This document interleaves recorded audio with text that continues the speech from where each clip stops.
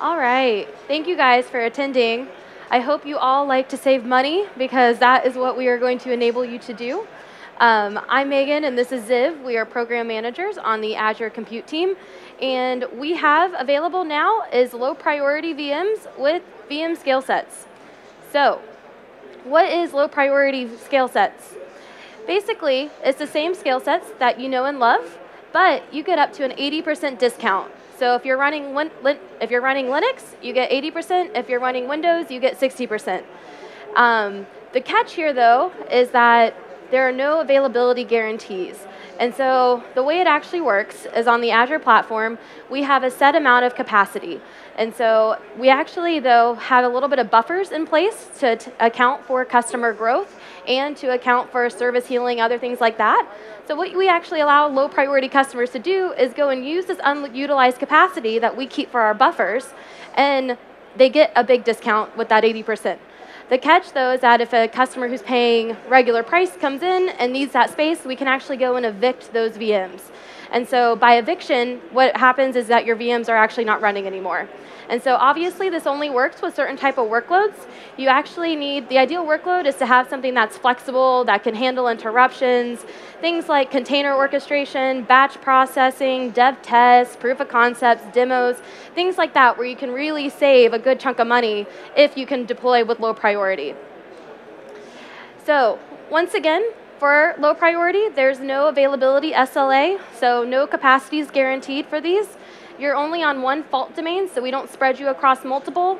And two, there's no service healing. And so if your VM is on a node that goes down, then instead of moving you to another node like we would in a normal case, we'd actually just evict you. And so what does eviction actually mean? For customers, you can actually specify what do you want to happen when VMs are evicted.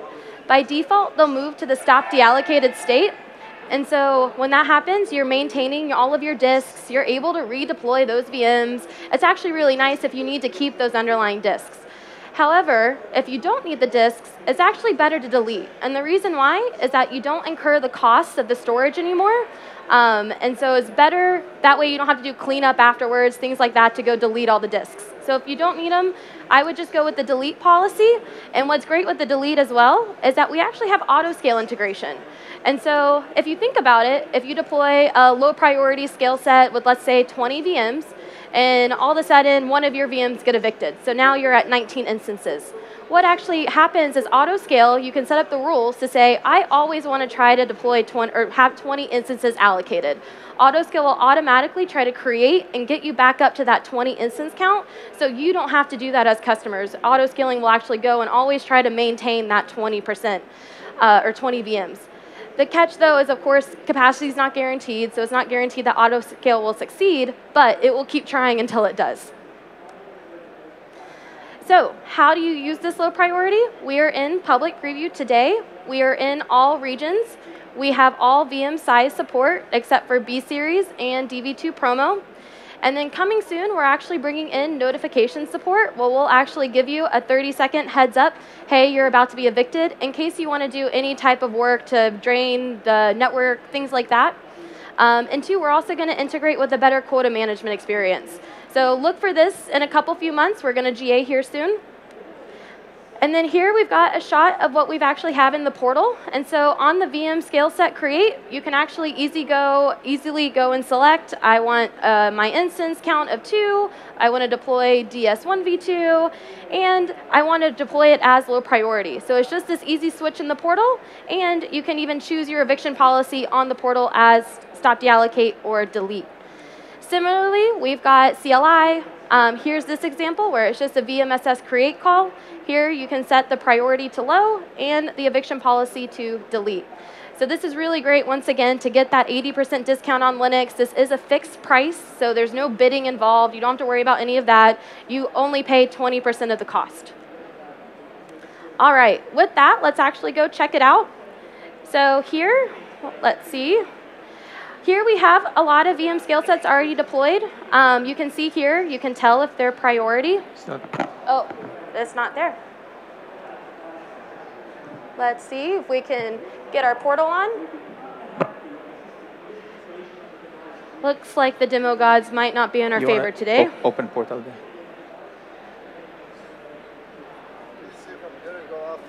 Can we do Control P? Yeah. Yeah. Duplicate. Awesome. Here we go. Thank you. All right. Now we're back.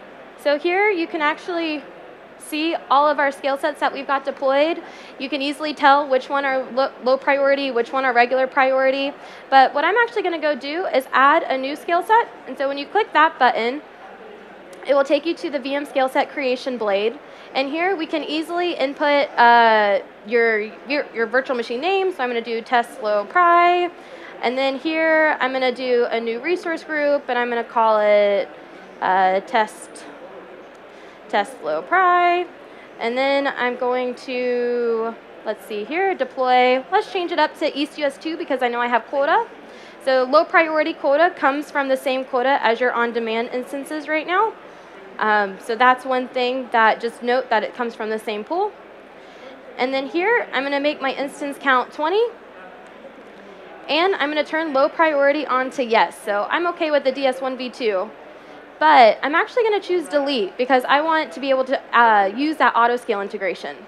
The other cool thing here is that if you do show advanced settings, you can also enable scaling beyond 100 instances. And so what this allows you to do, it actually allows you to spread across multiple, it allows you to spread across a whole region, so you're not tied to any type of specific hardware, so you can actually get better chances of allocation when you set this to yes.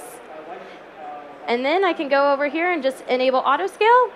And I'm going to go ahead. I want my 20 instances, so I'm going to make that both my minimum and my maximum. So auto-scale will always try to get me those 20 count instance. And then I'm not going to change anything on the percentages. I'm OK with those, having 75 and 25. And now I'm just going to come down and create a quick load balancer. So my public IP, I'll have test low pri, test low pri. Everything's all right here. We'll create a new virtual network. And we'll also call this test low pri 1 and create. So now we're ready to go. I'm going to go ahead and create that skill set. And so while this is loading up and starting to create the 20 instances, I'm actually just going to make sure it validates, it's going. But for now, I'm actually going to go and check out my other skill set that I already have deployed. So this one we already have on. It's a DS1v2. It's got 20 instances. If you click the See More tab, you can already see it's low priority. We can also click on the properties and see that we have an eviction policy set to delete. And then what we can also do is look at the instances. And so if we come over here, it's funny because you'll actually see that we've got 20 instances running. And let this load real fast. All right. Give it one more minute. There we go. So we have 20 instances, but you can see my counts are in the 700s. So every time autoscale recreates a VM after one was evicted, it uses a new instance count. So you can see that this scale set has been running for quite some time because we're already at 700 instances, and it's always trying to regain that capacity if I'm ever evicted. So this is actually really nice. We can then also go to the activity log, and this is where you'll actually be able to see those auto-scaling events. And so here we can actually see 13 minutes ago there was an auto scale up initiated, then auto scale completed, and our virtual machine scale set was updated. And so these three events kind of signal that something was evicted due to low priority, someone else coming in and taking that capacity, but auto scale was able to reclaim that somewhere else. So it's kind of cool. You can go and you can see for the past week or so, let's see. We see evictions every now and then. On this one in particular, we see it about every 2 to 3 hours. So it's pretty good. And with that, I'm going to hand it over to Ziv, who's going to talk a little bit more about additional tips for scale sets. And let's go ahead and get back here. So VM scale sets, low priority scale sets, were first picked by Azure Batch. In fact, the low priority offer of Azure Batch runs on top of low priority scale sets. But we've seen more and more use cases where actually scale sets make sense. And when looking at those use cases, customers want better experience when it comes to eviction, meaning I want some sort of a predictable or reduce the chances of my instances being evicted. So these are like all the tips we managed to collect based on these experiments and experiences from customers. So to begin with, if you're looking for autoscale, make sure you use deletion policy. The deletion policy is the non-default, but you need to change it so that autoscale will work. Otherwise, your VM will just be evicted and shows as deallocated, and the autoscale won't kick in. By the way, you want to keep the default eviction policy if it takes you longer time to prepare and create this image, and you want to keep reusing this image. Or you keep state, local state, on this local image. The second option, as Megan mentioned, is use the large-scale option of the VM scale set. With the large-scale option, even if you deploy relatively small, low-priority scale set, we will spread your scale set across multiple clusters or stems. By doing so, reducing the chance, reducing the probability of your instances to be evicted. The VM size is related to the eviction probability. In other words, if you go with a larger size of low priority scale set, there is a higher probability that we will have to use this room, this capacity, and actually evict your low priority instances. And the last is actually going to be our next demo. We've learned that customers want, a minimum guaranteed number of instances, or they want to grow using low pri, but then if we cannot satisfy the demand with low pri, they want to pay on demand. So we've built this hybrid scale set, as we call it, which is nothing more than a template that we have shared, where we put two scale sets behind the single load balancer. One is an on-demand, and the other is low priority. So when we want to scale, we first scale with the low priority, and only if Azure cannot satisfy this demand, we will scale the on-demand scale set. Now, this could be done either by applying different auto-scaling rules. Let's say that I will trigger auto-scaling. I will check every 5 minutes, look back 5 minutes. Sorry, I will check every 1 minute on a 5 minutes window, and then if the CPU threshold is 30, I will scale. So I will scale first this low pri, and let's say if the threshold hits 60, I will scale the regular pri. Or just say, I want 2 guaranteed VMs, and the rest I want to use autoscale. All right? So let's look at one of those hybrid scale sets. So the template looks the same, and in fact has been released, so you can just go and deploy it. Ziv, it's not up again. Windows P, maybe? Oh, again? Do we do the dance again?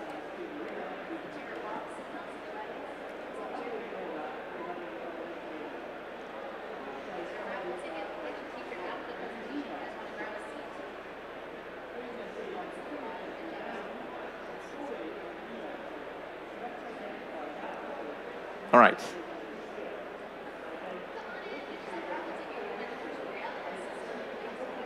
So you can see my hybrid scale set, where basically I have one standard load balancer and two VM scale sets. Both one is low pri and the other is on demand. Okay. One I called LP, stands for low priority, and the other is reg, stands for regular priority or on demand. Now, one is just fixed number of VMs, and the other will auto-scale. So if I look at my low priority,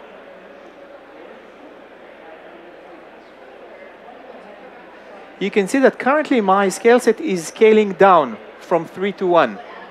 And the reason for that is that the scaling rules are based on CPU.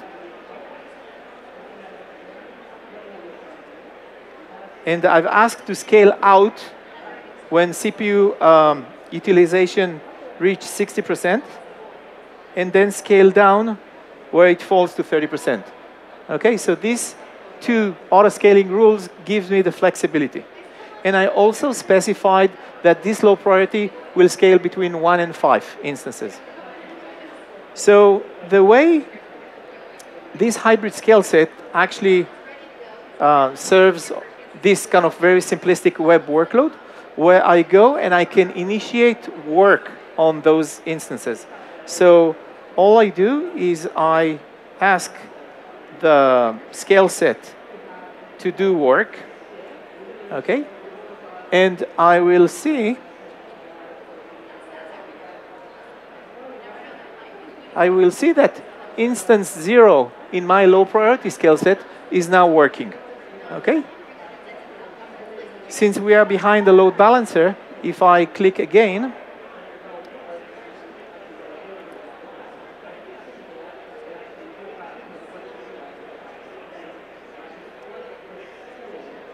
then I may see different instance or may see the same instance as well.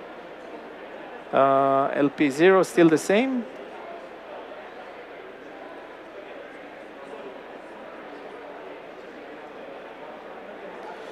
So looking back at the scale set,